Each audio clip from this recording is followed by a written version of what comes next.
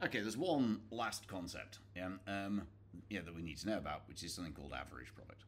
So far we talked about marginal product, which shows you employ me, how much extra do I add? And total, which is we take all of the people that you've so far employed, how much in total have they made? And we saw that the relationship was fairly simple. Yeah, we simply said, well, look, if the first worker adds an extra 10, then the total would be 10. If the second one adds another 15, the total is 25 and so on. But what would be also useful to know is, on average, how much have your workers produced? Let's suppose the third one adds another 20, then the total is 45. So my labour is 1, 2, 3. But so although it's useful to know the third one has added 20, it's also going to be helpful to know when I employ 3 workers, on average, how much have they produced? So that's the concept of what's called average product, which is, or you could call it, output per worker. So which you'll have come across before as productivity. So if when I have 1 worker, my total is 10, my average is of course 10, because that's 10 divided by 1. If when I employ 2 workers, I have a total of 25, then my average is now going to be 12.5, because 2 workers together produce 25, so on average they've made 12.5 each, because the first one added 10, the second one added 15, the average of that is 12.5. When I have 3 workers, we can see that the total is 45, there's 3 workers, so the average is 15, because 45 divided by 3 is 15. And that's kind of going to be a useful thing to know, isn't it? Which is, as a business, what is my average productivity? On average, how much does a worker give me? That's going to be helpful when setting prices, as we'll see later.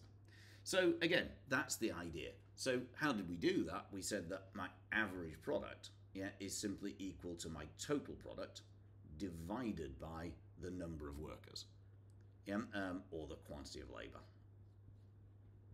So we said imagine I have 20 workers, their total product is 500. Then my average product, there's nothing to do with this, I'm just making these numbers up. Then my average product is 500 divided by 20, which is going to be 25 units per worker. So what does that look like? What does that look like on a graph?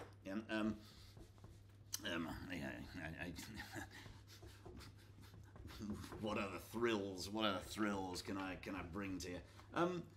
So we know that the total is the marginal product added up,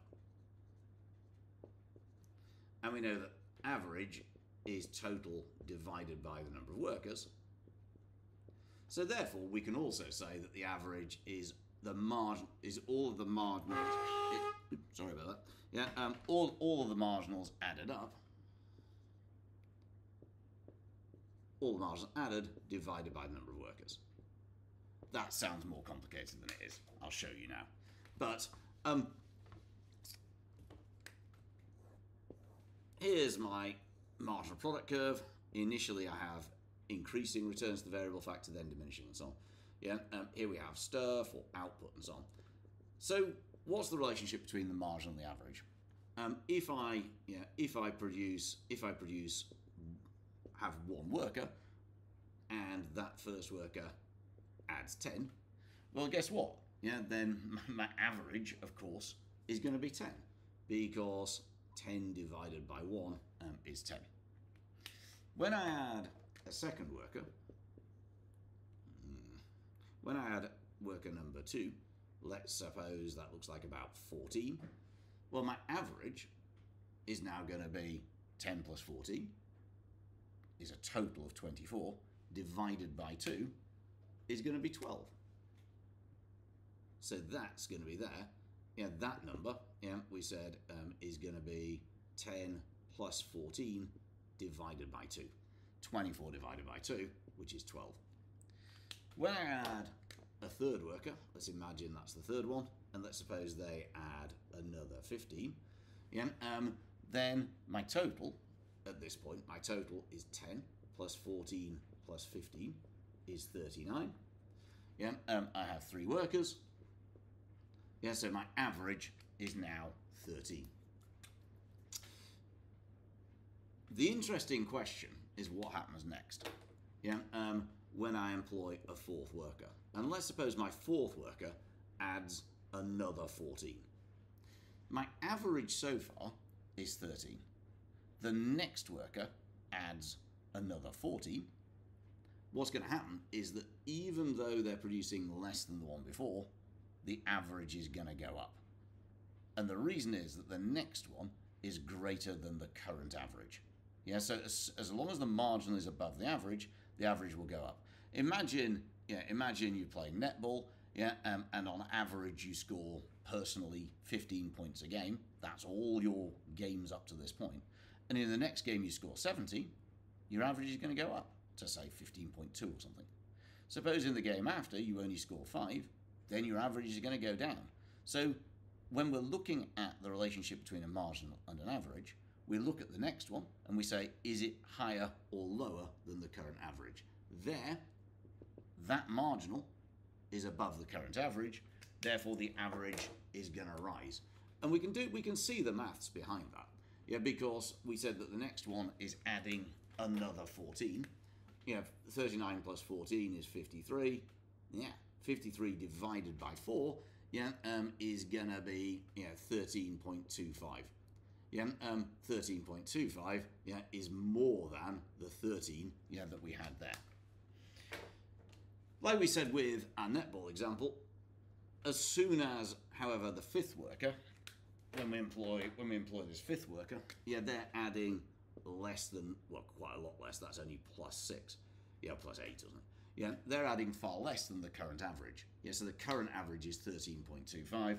The next worker adds less than the average. Therefore, the average starts to come down and will continue to fall like that. So it's kind of obvious, which is as long as the marginal is above the average, then the average goes up. But the interesting zone, the zone that people always get wrong, is this zone here, where the marginal is falling, but it's still above the average.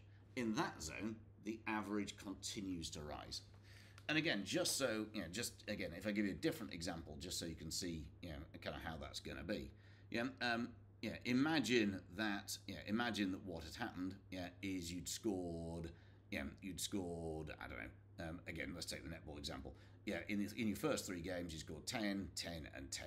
Obviously, your average is 10. In your next game, you score 15, your average is going to go up. In the game after that, you score 14.